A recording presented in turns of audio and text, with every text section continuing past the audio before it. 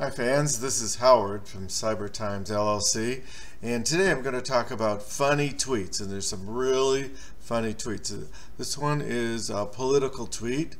One of the guys is Richard Painter. He's an ethics attorney, so stay tuned. They're going to be funny. We'll be right back. Hey guys, I'm back and I'm here on Twitter, and as you can see, Richard W. Painter's site. He was an ethics attorney for George W. and he's a professor of law from the University of Minnesota, and he's not for Trump, I have to say that. Okay, we're going to go through some of Richard's tweets. He's really funny, and we're going to scroll down through some of his pictures. Okay, I've been scanning through these, and here's a great one. Okay. Richard says, "How dumb can you get?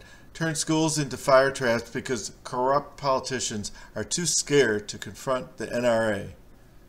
And then the caption says, "Ban doors, not guns. Stop school shootings," Dan Patrick says. Okay. Okay, here's another one. "These are the pretenders who ignore 90% of what is in the Bible and misinterpret the remaining 10%. Yet their false gospel, radical and religious hatred, greed, and destruction reaches into the highest levels of our government. That must end." He's very outspoken. Here's a funny one. "Pence is worse than boring. His use of religion for political gain is a tragedy for America and for the Christian faith. He has a responsibility to at least try to protect our children from gun violence. He does nothing." Here's another one. He's talking about President Trump.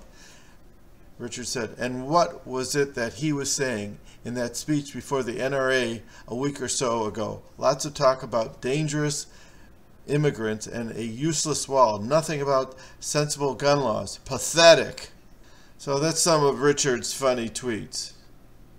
Obviously, Richard is very outspoken and dead on. All these tweets are from May. Here's a very funny one. Richard Painter said, "This isn't a president. This is Putin's pet poodle." That is extremely funny. If you like this tech vlog, please subscribe. The subscribe button is on the right side of the screen where my finger's pointing, I think. I can't see it. Thanks a lot.